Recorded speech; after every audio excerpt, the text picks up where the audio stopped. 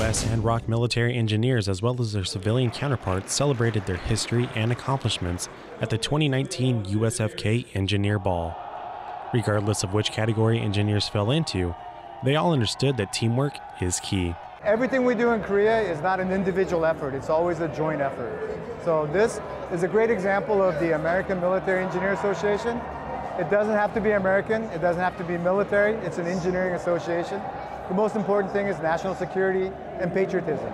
Even for young engineers, the ball presented a great opportunity to meet other and more experienced engineers. Meeting new people from all over the place, because we're all just a big family here, and we're part of the same cause in South Korea. From Suwon, South Korea, I'm Army Private Preston Robinson.